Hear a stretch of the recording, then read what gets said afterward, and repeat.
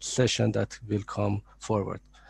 I would rather say thrilled for this. If we have Dr. Lashe, it is a great honor to be with you. Thank you.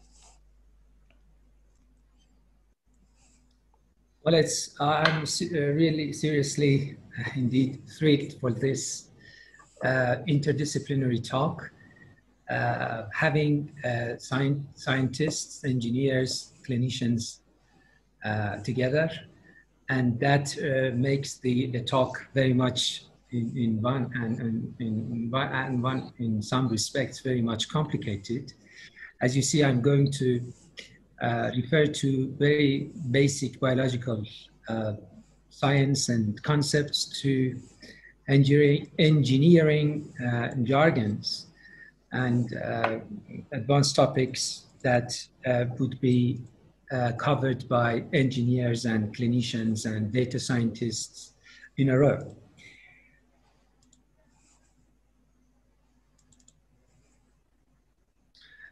Well, I think everybody in every human, intellectual humankind should see this picture about evolution of eye from a pigment spot to the complex eye that every of us own. And this second slide, which shows the embryologic process of eye development, which highlights the point that structurally, evolutionarily, and embryologically, eye comprises of two half segments. One is that is mostly an optical element at the front and a mostly a neural element at the back. Here I can probably put a mark here. To the left, we have the anterior segment of the eye that is mostly optical. And to the right, we have the neural segment of the eye that I just revealed in the previous two slides, that how these two segments have become fused together in evolution and also during embryogenesis.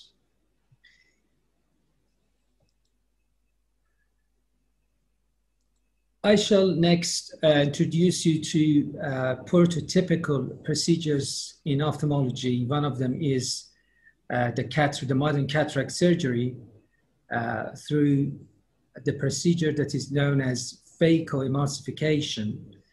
As you see on the bottom right, schematically, you see a device is inserted through a small entrance, and it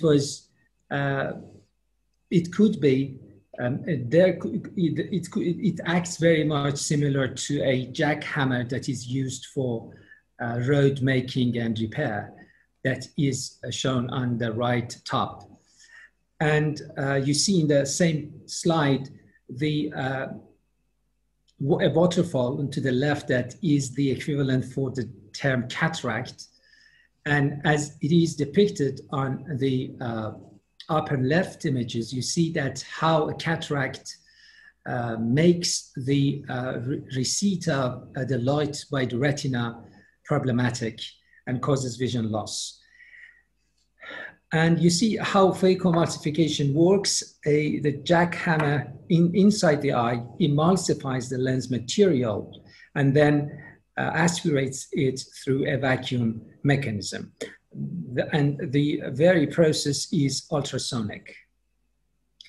The second, prior to going to vitrectomy, there is a very nice overview of the conceptual evolution of what human does about cataract from couching, which basically involves dislodging the cataractus and opacified element from the light path, as it is shown on the left bottom, to the second category of procedures that are mostly extractive and involve removal of the opacified element from the inside of the eye outside.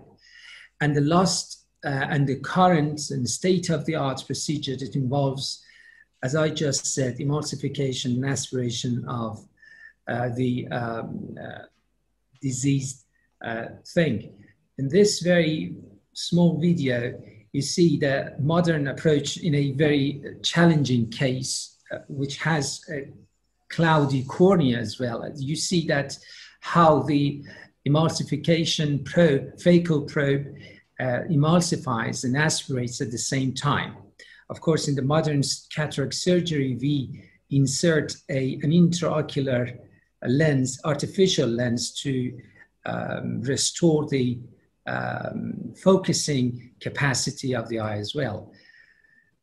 Well, here you see the very momentous time that the first robotic assisted vitrectomy, and in fact epiretinal membrane peeling, performed and reported in 2060.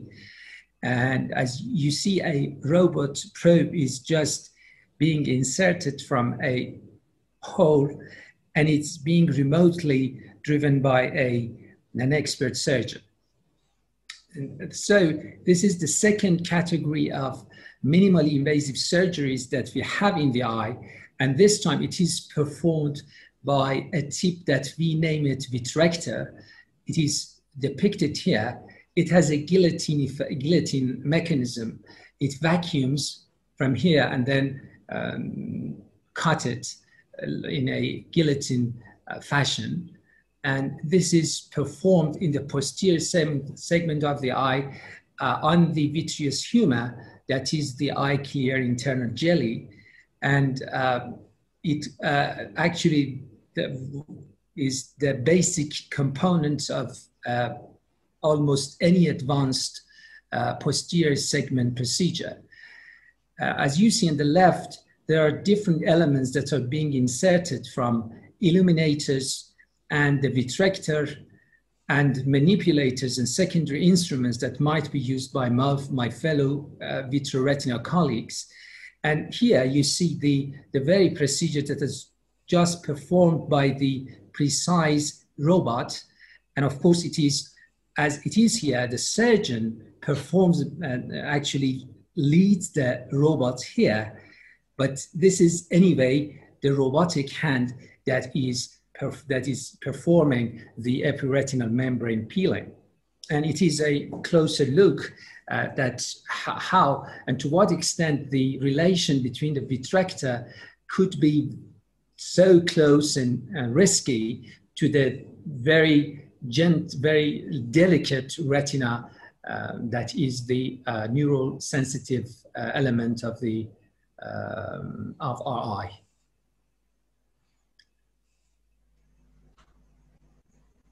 We just saw two prototypical minimally invasive surgical procedures in ophthalmology, phacoemulsification here and the vitrectomy here. And here in this slide, you see the advantages and disadvantages of minimally invasive procedures. We can say in an alternative perspective, we can say that eye surgery, in fact, was the first endoscopic surgery that was introduced and popularized in the whole medicine. And you see the alternative expressions that are used for minimally invasive procedure in different fields of surgical medical surgery. When we talk about surgery and medicine, training is so integral and inseparable because of the next generation physicians and surgeons that are required to be trained. And then there are a huge, there is a very short, very simplified epigram, see one, do one, and teach one. This is, of course, not the case. It's much more complicated than just this simple three-step epigram. And you see some common complications about the two prototypical minimal invasive surgeries that I just introduced. For instance, in an expert surgeon hand, a complication that we named it's a key complication in cataract surgery, that is posterior capsule rupture. It happens by less than 2.5% in the hand of an expert surgeon. I'm honored to have at the moment of less than 1% this complication rate. And this could be as much as 10 or more during the training process, and it means much on the part of the patients. Here you see a conceptual overview of the how medical and surgical training or surgical service could be has a neighborhood with how it relates with robotics, or more probably technically speaking, mechatronics and control engineering. That probably together, of course, Professor Tagliarot, you have the right to correct me. But anyway, you see how for instance, minimally invasive surgery translates into remote center of motion. And some other concepts like back drivability refers to the routines and the space that the surgeon hand actually moves in the space while performing the surgery. There are some issues that I think Professor Tagliarot will refer to, the telesurgery and autonomous robots. That is not the main focus of our session. But we are going to further in-depthly introduce the RH Assist, that is our mutual work with our CDS and expert group of scholars and engineers in Khaja Nasiruddin Tusi University and ARAS group. ARAS group. Well, when you want to say in Persian word in English, it will be distorted. So it is mostly a vitrectomy training robot-assisted system. In terms of a structure, it's based on a parallelogram versus a circular tracking arc that I've just shown two examples. That is the diamond, which has an arc while it moves, as it is compared with Arash, which is based on a parallelogram. In Farsi, Mutawazi al-Asla. And on the other hand, it's a dual user.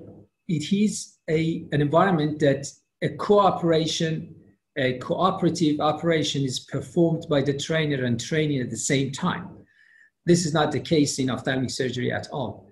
In the classical ophthalmology training, at one time, either surgeon performs and the trainer performs the surgery and the trainee observes only, through vision, or the other hand. Of course, there are some vocal commands could be exchanged, but true haptic interactive interaction is not possible. We have RH Assist. Of course, it will be more comprehensively described by Mohammed later on. But it has two modes of trainer operation mode and trainee operation mode that I just explained how the feedback, the haptic feedback is transferred and then what it does. In the trainer operation mode, the haptic feedback provides the trainee with mechanical touch feedback that helps trainee to acquire the skill. It is an advanced addition to observing the very process through the microscope or through the LCD or a VR delivery. So the trainee receives two feedbacks. One of them is tactile and the other one is the usual visual.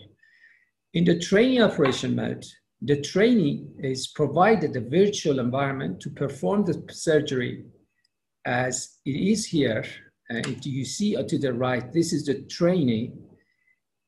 He or she is performing the surgery as if real, but of course it's not real.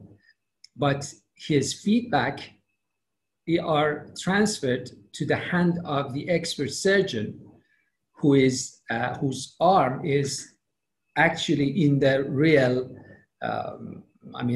eye, and delivers the procedure to the target. And there are a lot of, feedback in between that's quite totally different between the trainer operation mode. And the outcomes will be different. Well, of course, this almost final slide is mostly on the control aspects and how the trainee movement is transformed into the real surgery by the trainer inertia and control. So I just tried to introduce you the two half of eye and the minimally invasive procedures and the prototypical surgical surgeries that we have in these two segments, that is phaco and vitrectomy. That actually these two procedures are the focus of our multidisciplinary team in research and development, in our research and development journey. And we will refer to the challenges of Dr. Riazi will again return to ophthalmic surgery training challenges. And Mohammed will explain further about our RS Assist dual haptic robotic assisted system. Well, we should congratulate this robotic entrance into our surgical, of course, our very respected and sacred field, but we may not be ready to hand over completely our devices to surgeons. Thank you.